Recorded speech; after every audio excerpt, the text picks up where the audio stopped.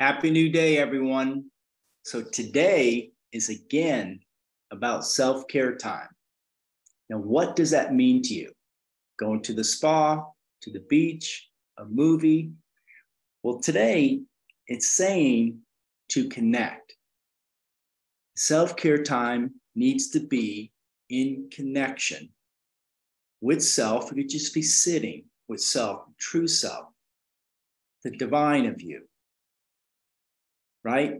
And a lot of times we don't do that. We just don't sit in silence with self with the purpose of intending to connect in that divine aspect of ourselves. And when we do, sometimes we think that something profound has to happen, right? Something grandiose. Now, my experience is that something profound is happening in that connection, even when you think something's not. Especially if you start doing it, day after day of just sitting in silence with self and the divine of you.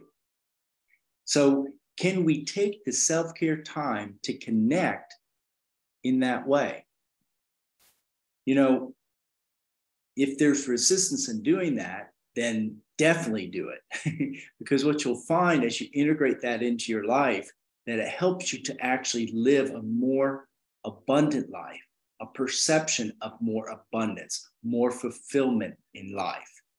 So, the message today is take the self-care time to sit and connect with the divine of you, your true self, in silence.